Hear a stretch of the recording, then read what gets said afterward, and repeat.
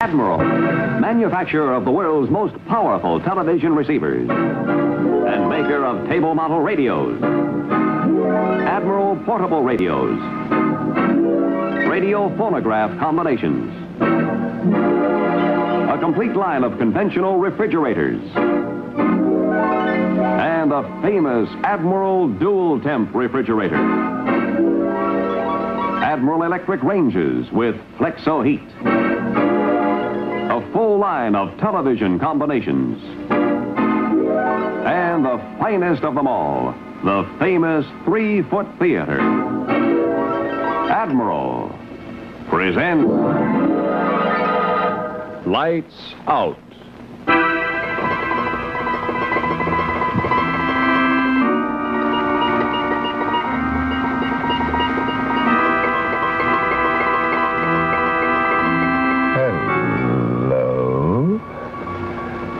Peculiar, isn't it? How people who should know better will persist in clinging to something which can only lead to evil for those who handle it. This little trinket, for example, can lead to extraordinary happenings under the spell of the Fonceville Curse.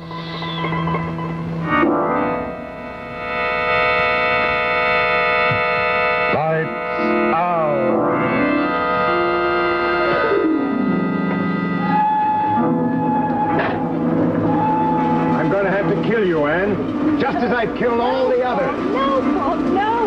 Well, what's the matter? I thought it was rather good. Well, I'm not trying to tell you how to write. But what? But no, darling, we haven't been married long enough. Come on, tell me, what's wrong with it? Well, it's overdone. It's too talky. Men on the point of stabbing somebody don't take all that time just to talk about it. But he loves her. I've got to show him fighting against killing her. But not... And now you know, and I can't let you live with that knowledge. Darling, it's right out of a D movie. What Lady Deirdre Fonceville considers... I am not Lady Deirdre Fonceville anymore. Just plain Mrs. D. Darrow. How do you spell distraught?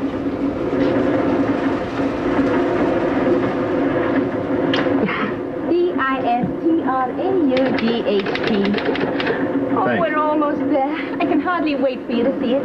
You know, I'm expecting a cross between the Tower of London and the Chamber of Horrors. And that's exactly what you're going to get at the House of Baron Fonceville. Say, that'd make a good title for a book.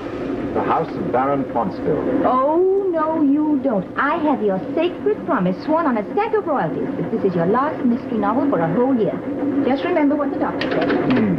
Battle, fatigue, and hangnail were one and the same to him. Nevertheless, he said you needed complete rest. And nothing on your mind but me.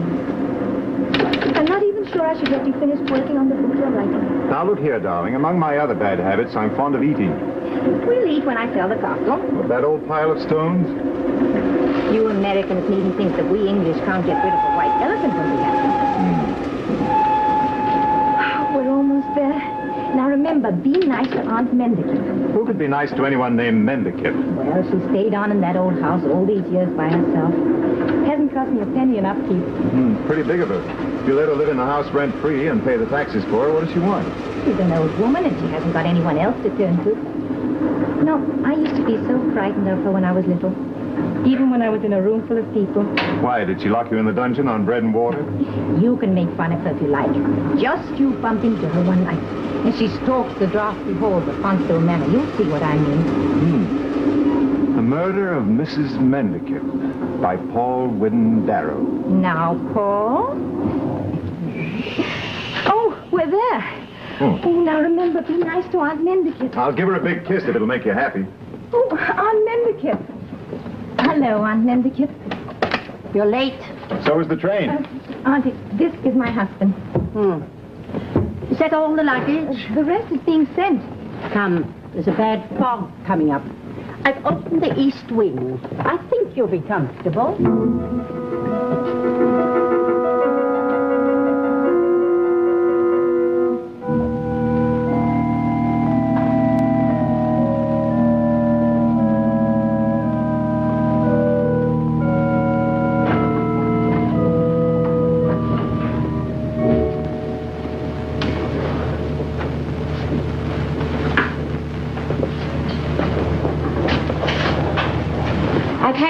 candle like a fire. It should keep you warm tonight.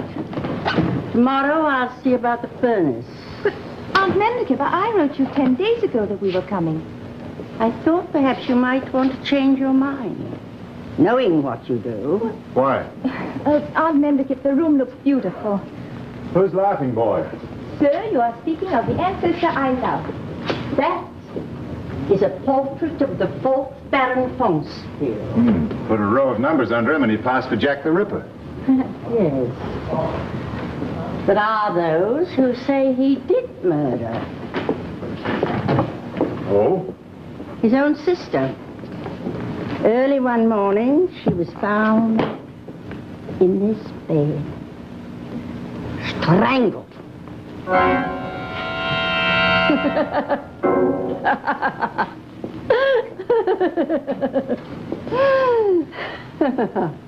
Her husband was found hanging on these doors, hopelessly insane. He kept on saying, "Let me in. I've done it. Let me in. I've done it." How do you know it wasn't her own husband who killed her? Why? Curse of the Baron Fonceville. Oh. Tell me more. The Baron was a woman-hater, it seems.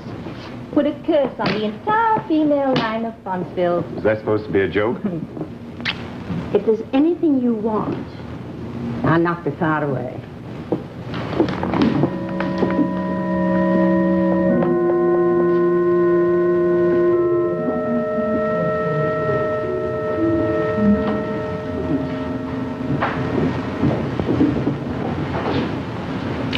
So, the Fonceville girls all have a curse on them, eh? So the legend goes, we're all supposed to die horribly in our beds. Nobody'd want to kill you in that. They'd be much more apt to want to kiss you. I thought perhaps you'd want this. Oh, why, yes. Yes, by all means. Thank you, Aunt Mendicott. Good night. Good night.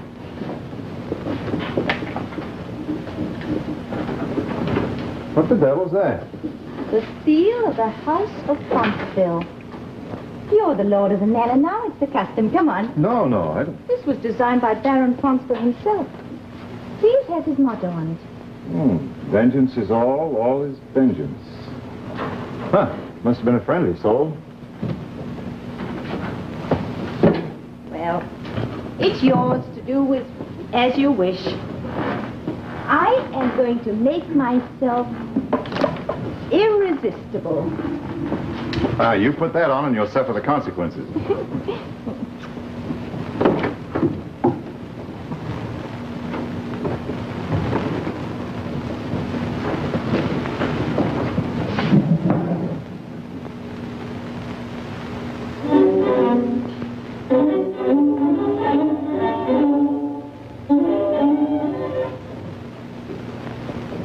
Dee? Yes? Is there a radio in here somewhere? No, we only got the phone and lights 2 years ago. Just be thankful for modern plumbing. It's funny.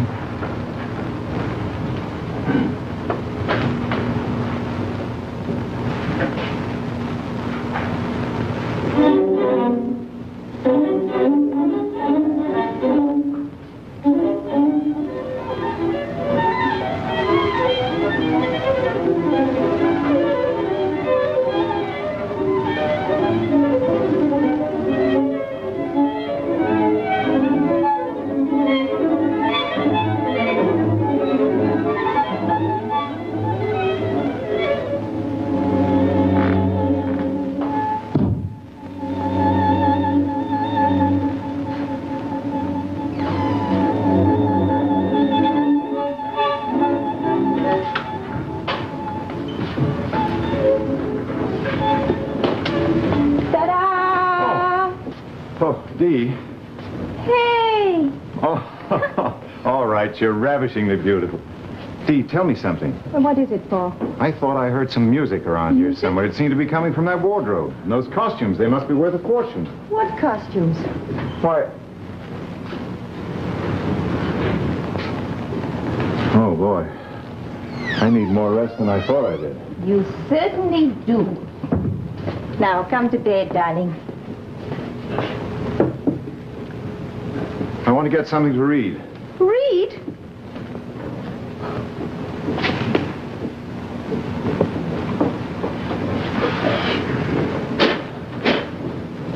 Ah, here we are. The story of the House of Fonceville. Now I'll find out what sort of family I married into. Paul Whittendarrow, if you're going to sit up all night and read that musty old book. Peace, woman, peace.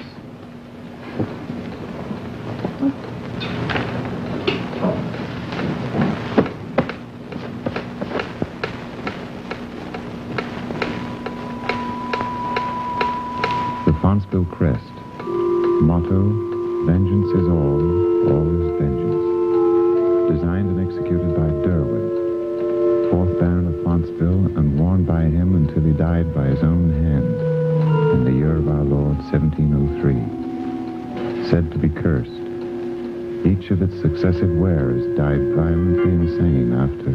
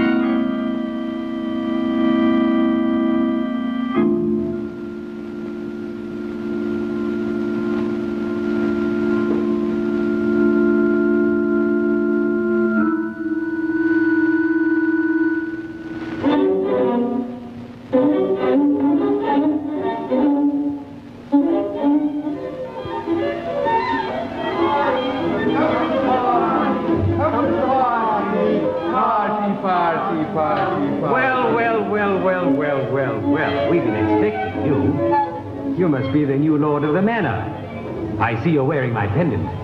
As long as you keep this pendant, you can come to my party. I've been waiting for you, too. Isn't he a handsome one? Do have him come. Say you'll come and dance with me. You do want to, don't you? Won't you, step in? He's got a wife. He's got a wife. He can't come in. He's got a wife. Oh, you've got a wife. What a pity. Why don't you kill her? Kill her. Kill her. Kill her. Kill her. She's an evil, hideous thing. Look. A bat. She's a thing of evil. Get rid of her. It's so simple. No. No! Not even for me. Not even for me. No! No! Oh, what a pity. Then you can't come in. Oh.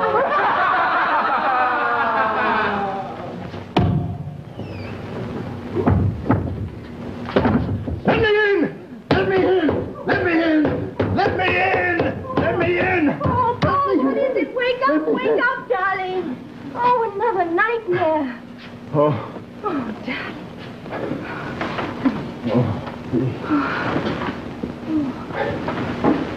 Oh, I just had the most fantastic dream. At least it seemed like a dream. I looked over at you and you were a bat. You'll be all right, darling. Come to bed. Do you think I ought to call Helen and tell her we can't come to her party tomorrow night?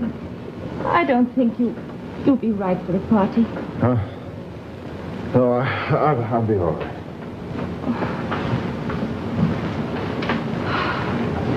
Well, it would disappoint her if we couldn't go. She's been counting on it ever since I wrote her we were coming. Are you sure you feel up to a party?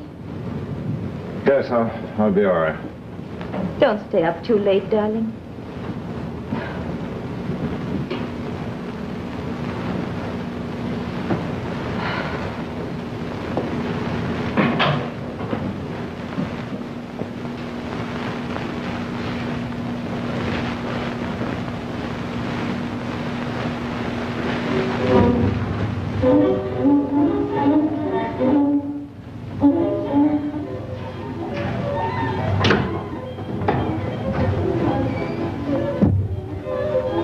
Remember, dear boy, if you want to come to my party, you must first kill your wife.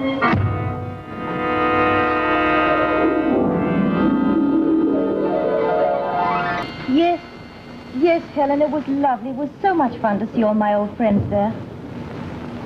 When tonight? Oh, no, I'm afraid not. Paul's a little under the weather.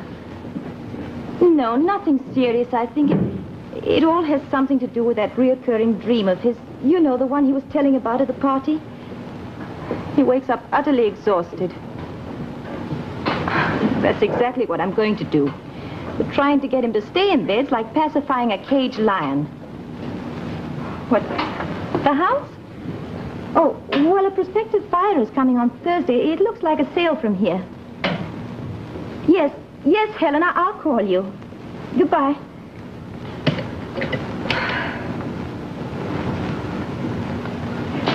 Aunt Mendicott, please knock when you enter this room. I'm sorry. It's unnerving to look up all of a sudden and find somebody in the room. Have you been talking to my husband? About what, Deirdre? Filling his head with those ridiculous stories about the old Baron. You asked me questions. I've given him answers. Well, I wish you wouldn't. He's very excitable. Stories like that stir his imagination. He's been sleeping badly and having nightmares. I don't want you to tell him anything more about the house, do you hear? As you wish. Oh.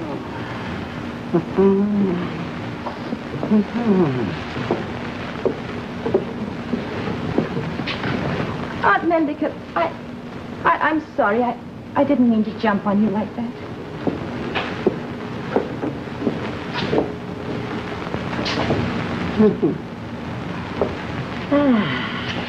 I understand.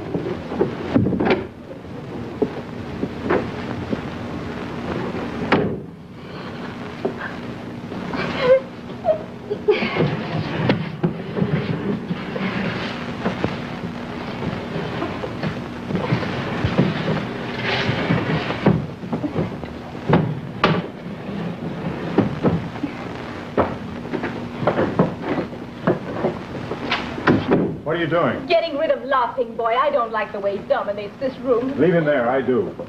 Oh, darling. Darling, please let me call a doctor. I don't want a doctor, I'm all right. You're not all right, Paul. You're continually upset. You're not eating or sleeping well. If I wake up once more and find you pounding on this wardrobe door, I'll... Yes? Darling. Darling, you said that every time you pick up this pendant, you hear that music. It seems that way. Pick it up now, Paul.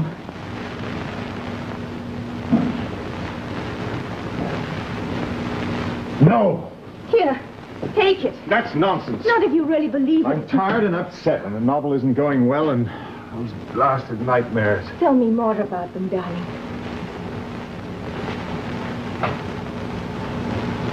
Well, it always seems that I want desperately to go to a party they're having on the other side of that wardrobe.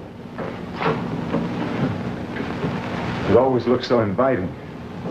I remember frantically wanting to go. But the condition for admission always seems to be... Yes, go on, darling, go on. The admission is killing you. But somehow you don't seem like you at all.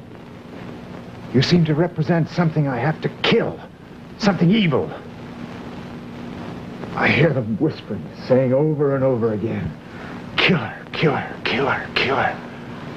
And the hardest thing to understand is that I seem to think it's worth it. I bet those lie down and tell me all boys could make something out of that. And this pendant is always somewhere near you when this happens. Yes, I seem to touch it or pick it up somehow. That always seems to start the thing going. Then we must get rid of it. Somehow this pendant has a dreadful association. Now, don't you start that amateur psychiatry. Don't be ridiculous. Of course you can't get rid of it. It's a valuable antique.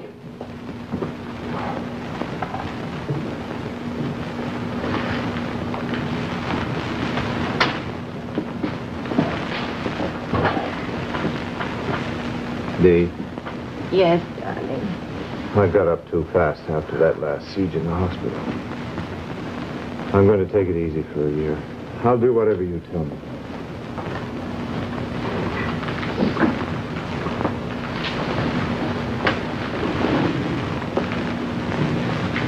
Well, we'll put this back in its box. No. Put it there. I mustn't start giving in to things, making it easy on myself.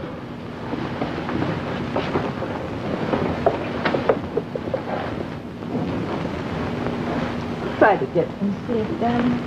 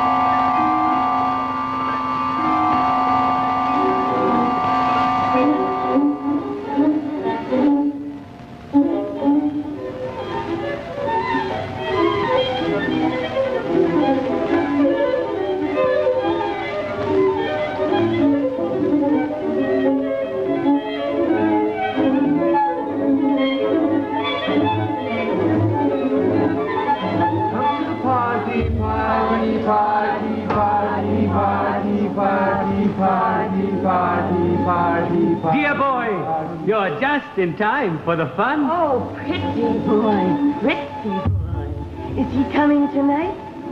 Are you? Come to the party. Yes. Come to the party. Come to the party. One moment. You must kill her first, you know. It's a little rule we have. No married men. Or had you forgotten? No married men allowed, my pretty. No married men allowed, my pretty. Why don't you kill the evil one? Look at her. Why don't you? Why don't you? Why don't you? Why don't you?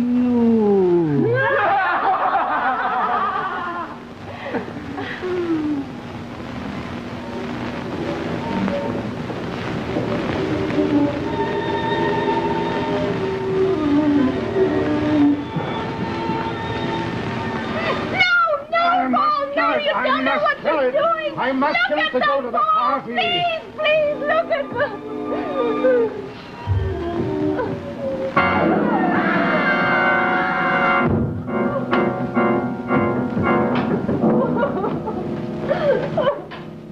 I heard something again. You're all right.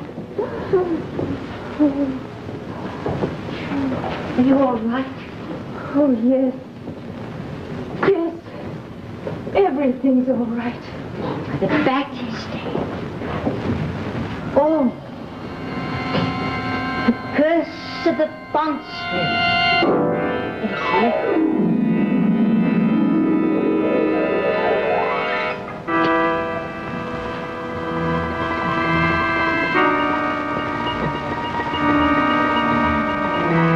Isn't it peculiar how people who should know better will persist in clinging to something which can only bring evil to those who handle it? Here is something well worth remembering. Next time you go to the food store, you can shop to your heart's content. If you have a big new 11 cubic foot Admiral refrigerator like this, There's room for everything in the new Admirals because they're designed with no wasted space. Look, the freezer chest is full width, holds 60 pounds of frozen food. The cold compartment is full length, cold clear to the floor, with 20 square feet of shelf area.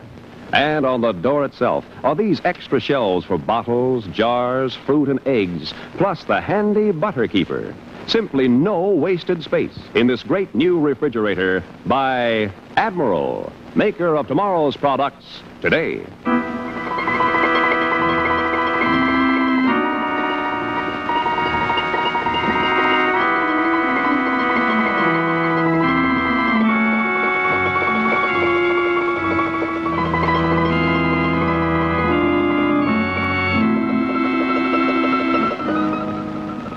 Join us again on Lights Out next Monday night.